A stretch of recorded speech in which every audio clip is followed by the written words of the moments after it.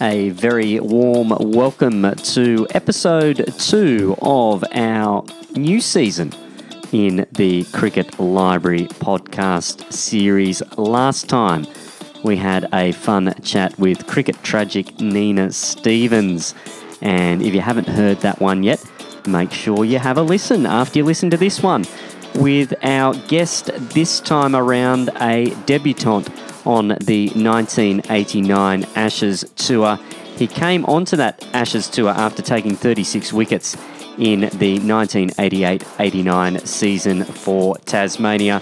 He ended up taking a grand total of 120 first-class wickets, 18 ODI wickets, and 13 Test wickets in the 4 Test matches he represented Australia. If you haven't worked out who I'm talking about yet, I am indeed referring to Greg Campbell. He is the man who went onto that tour and did very well indeed.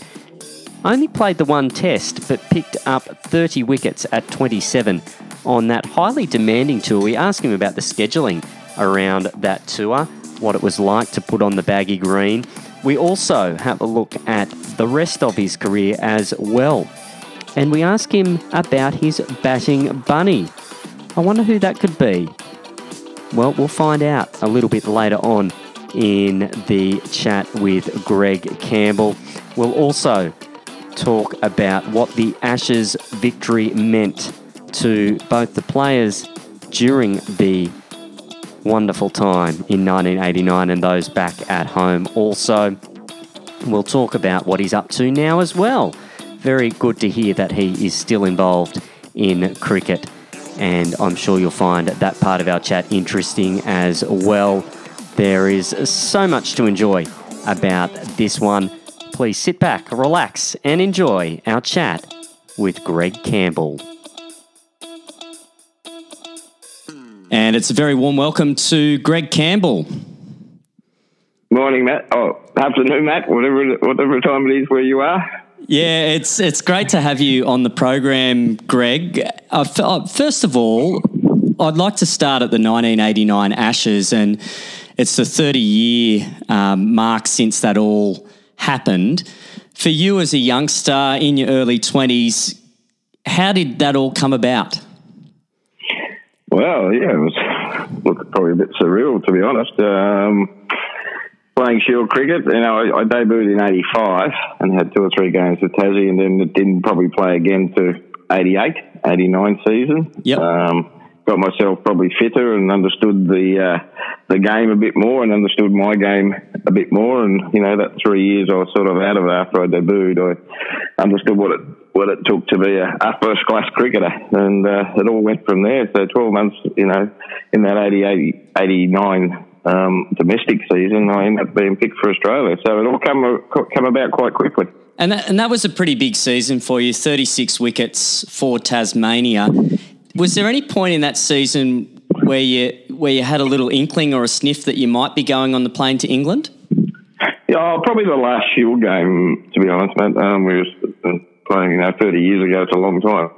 Tested my memory here. I think we played at the old Adelaide Oval, and I know the chairman of selectors, Boris Sewell, was in Adelaide at that time, and there was a bit of a rumour going around that, I might be a chance for that last spot. So, to be honest, I had some idea, but no one ever said anything to probably after the Shield season. And there was a few good bowlers around there. Craig McDermott missed out on that Ashes series. Mike Whitney, after taking 7 wickets against the West Indies, was in the running. So, I didn't really know until after the season finished, you get the call. And when the tour started itself, there was the one-day internationals. You didn't figure in those games. Carl Rackerman was in the side. When you were on the tour, were you expecting to play Test cricket, or were you just happy to be there and enjoying the experience, and anything that happened was going to be good anyway? Oh, look, you always want to play Test cricket. I think if you have going, you're happy to be there. I mean, that could be the start of the end, to be honest. Yeah. You want to get in that team. You want to you want to do it. You know, you want to represent your country. We back then we played every county and even a mighty county. So there was a lot of cricket in between test matches. You know, we'd finish the test match and then jump on a bus and be playing county cricket the next day. It's all changed now, but I had a pretty good tour of that Ashes. You know, I done very well in the county games and probably forced my way in there. You're saying Carl Rackham was on that tour. Carl did a knee early in that tour after the one-day series, so sort of opened up a bit of a door there that, you know, I might be able to get a test match, and so it happens the first test match of that series I ended up being picked. And finding out that you were picked for that team in Headingley, how much lead-in time did you have to find out you were playing? The night before. Wow. They cut the night. Roommate with Steve Waugh. Yep. So on board was a bit superstitious back then. So, well, you know, once you started winning, it didn't change a lot. So, yeah, the night before, once they had the team meeting and they read out the teams I read out the 12, and, you know, we'd been in Headingley 3 or 4 days leading up. So you would think they were going to go with 4 quicks there. That was their talk. So that's what happened. So I was lucky enough to play in that test. And how was it rooming with Steve Waugh? That was a breakout tour for him. Any insights on rooming with Stephen? No, look, that tour was magnificent. Out series for Mark Taylor too, wasn't it? He had a great thing. But rooming with Stephen, you could tell earlier in them days, I mean, he debuted before me and played a few test matches, but you could just tell he had that steely reserve about him, and, you know, he wanted to do really well, and we were all the worst test team to leave Australian shore. Yeah, the late Tony Gregg. So everyone on that tour, you know, had a point to prove. And, you know, Stephen, like I said, you could just tell early on he was going to be a great player, you know, moving forward, and look at his career at the end of it. Yeah, phenomenal career. And it's hard to believe that he was dropped from the team within 2 years of that Ashes tour for his brother Mark. Yeah, it's funny game. If you go back through the legends of Test cricket back in them days, they all got dropped. You know, everyone has been dropped in their career and bigger and better than ever before. They learn, they understand what they got to go and do to make sure their game is at top to be a Test cricketer. So I think everyone that's ever played the game that's come out to be one of the best Test cricketers ever has probably been dropped or have been dropped during their careers. Yeah. And now you mentioned just earlier that there were county games after the test matches.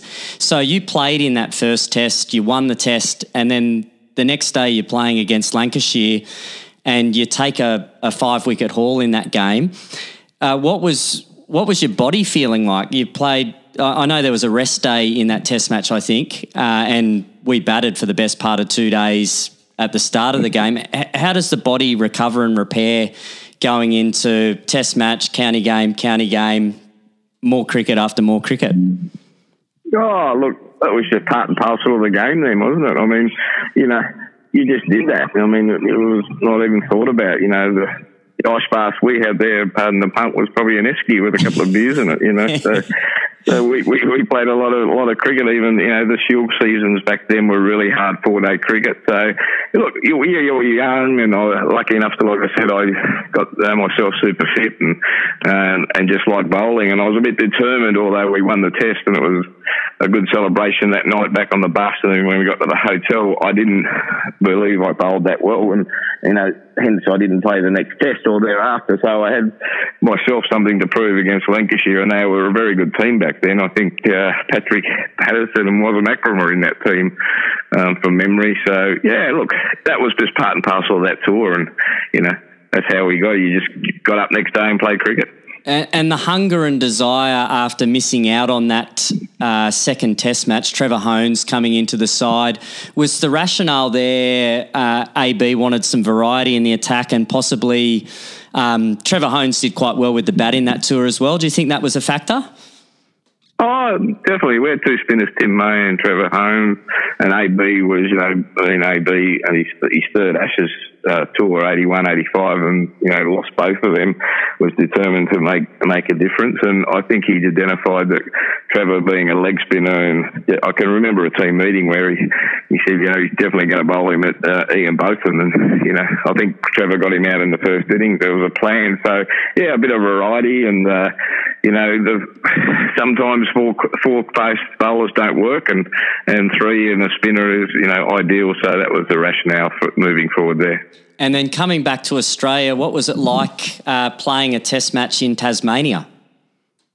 Yeah, well, the first ever test match that Tasmania got, I was lucky enough to play, and David Boom was my teammate, and there was probably three of us.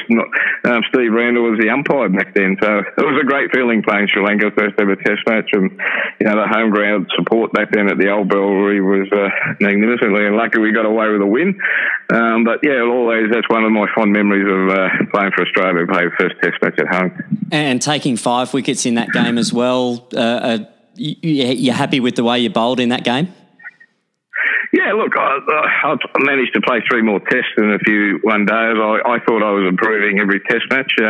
Back then, test matches were a little bit, a test match between a break. So, and I was probably a replacement for Terry Alderman. So if Terry wasn't playing, I come in, and if he was playing, I went out. So yeah, look, I was very happy with the way I bowled, and I think we went to Adelaide after that too, and I thought I bowled all right there against the Pakistan. And pretty good record against Wasim Akram. Dismissed him both times. So is he fair to say Wasim's your batting bunny?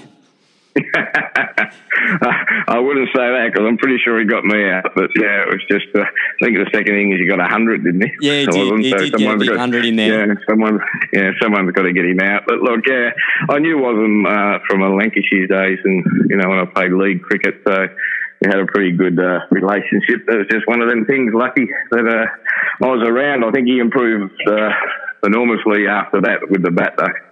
And white ball cricket, you got your chance to make your ODI debut on Boxing Day. How was that debuting? I think also Sanath Jayasuriya and Mark Taylor made their debuts in that game back in 1989. 45,000 fans in a big packed MCG at the time. How was that feeling? Yeah, well, you've done your homework. I think it was the only time there wasn't a test match, and never been after, and never been before. We had a one-dayer on Boxing Day, so it was a great feeling. And we only flew in the day before. Wow. Had Christmas at home in Tassie, and flew into Melbourne. But it was a great feeling to play in front of the G and in an ODI. And not many people, even when you talk about it now, saying, no, that can't be right. You wouldn't have played a test match on one-dayer on Boxing Day, but we did. So, it was a magnificent occasion, and it was one of them surreal moments again that you never forget. And did you have any preference, red ball, white ball? Did you find bowling with the white ball favoured you, or you preferred playing the longer formats? Oh, both. You just took whatever come. I didn't mind either of them. Field cricket was a lot of red ball, and back then we played 9 games and only a few white ball. And when you got to Australia, you played probably more white ball. So look, it didn't really faze me. I didn't think too much of it. You just had to wake up the next morning and adapt to whatever was there. Yeah. And just back on the 89 Ashes. That team, as you mentioned earlier, was talked about as being one of the worst teams to ever leave Australian shores and all that sort of thing. The response from back home, were you feeling the love from Australia back then? Oh, very much so as the tour went on. Back then, mate, there was no mobile phone, so it was still telegrams and faxes you were receiving. But we spent probably a week together in Melbourne before we left. We did fitness tests, and you can just tell the vibe around the guys was enormous. And then AB was leading that charge, and with Bobby Simpson. But we were fairly confident. And you look at the teams. That team, mate, there were some good players in the end of their career. The Dean Joneses, the David Boones, the Steve Wars, the Mark Taylors, the Ian Healeys. It was a pretty good team. To be labelled the worst team, we felt very, it was unfair. And some of these guys had been on, like AB had been on to, this is his third Ashes series. So we were quite confident that, we were going to do very well. And coming back to Australia, I remember I was in primary school at the time. The team came back to Australia. There was a huge ticker tape parade in Sydney that I remember going to, and the AB got the keys to the city and all the rest of it. Did Can you tell us a bit about that parade and what that meant to the playing group? Yeah, well, it was announced after we won the Ashes that there'll be a ticker tape parade back. So, me being quite young and never been involved and never even seen one of them, it was, again, it's a real feeling. You keep using this word that once we got back and you saw the public lining them streets of Sydney and, to win the Ashes back, that's when it probably really hit home, While you're on the tour with your mates and you were playing cricket and everything was going well, but you probably got the enormity of it when we come home, how much it meant to Australia and, to win them Ashes back in England after, losing in 81 and 85. So, then you knew the public were right behind you. And coming back to Australia, your first-class career blossomed again in season 1991, another 35 wickets for Tasmania. Then you encountered some injuries. Was that a difficult time for you, trying to get yourself back playing first-class cricket again after you'd encountered a couple of injuries? Yeah, very much so. It was probably more the left knee that caused me the most grief. I had an operation in Melbourne and sort of worked very hard to get it back. And then even when the doctor who operated said he wasn't 100% sure that it would be a success, and I forced my way back into the Shield season. I can remember it going probably the second Shield game I played. I could just feel it go again. So back in the hospital, I knew sort of in my own mind after the surgeon that said it probably wouldn't work first up, that second up was going to be a really hard slog, and it was just not the same. And I was a little bit different than most because I wasn't as tall as the most fast bowler, so I sort of had a straight front knee. I sort of locked it in, so there was a lot of pressure going through there. So I had patellar injuries and ligaments and all that. So it was going to be hard to come back. And leaving Tasmania, was that a tough decision to make? Oh, yes and no. Look, I saw maybe, in Tassie, I loved Tassie and I still do, and that's where, I always watch what they do down there, but I just felt maybe if I went to another state and a bit warmer weather that, the knee might be better, and I had another operation when I arrived into Queensland. And then again, it went, in a practice in a second 11 game for Queensland, so that was the third time. So, look, I don't regret it because they're the decisions you make way back then, and our time in Queensland's been magnificent, and it still is right up to today. And what is life like for Greg Campbell now? What's the transition been like from playing first-class cricket to being a cricket administrator now? Yeah, totally. Well, you hear the old cliche, isn't it? It's two different sides of the fence. As a player, you don't really understand what goes on behind the scenes to organise a cricket game, a cricket tour, or even get everything up and going. So, yeah, I've been up in PNG now for 9 years, and went up there as a coach. Yep. And then took over as general manager and now CEO for the last 7 or 8 years. So it was set up by former CEO Bill Lean. He did a magnificent job when he was there, going to a country and putting the foundations in. So I've just taken over from where Bill left off, and it's been great, mate. Yeah, but you appreciate both sides. You get a lot more sense of what the players want, but what also, as an administrator, you need to put in place to make a country work. And, that's probably one of the proudest achievements, except for playing for Australia, I think I've ever done. And PNG cricket, quite well placed at the moment, both men's and women's under-19s teams in the top 20. You got ODI status in 2014. Hosting ODIs and first-class fixtures, a lot of promise there in Papua New Guinea. Do you see yourself staying involved as an administrator? Yeah, at the moment I signed 2 more years up there, so yeah. And I will look elsewhere to be administrator. I enjoy that part of the game.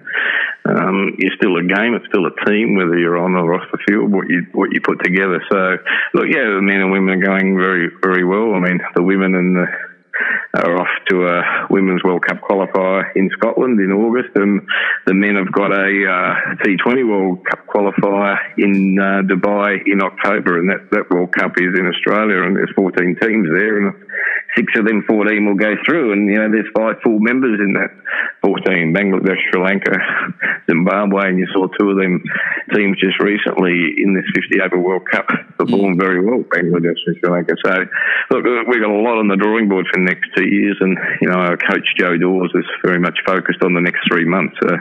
The men are in Scotland in August, like I just said, and then they come back and go to USA in September, and then they're in Dubai in October. So it's very much a professional game up there now.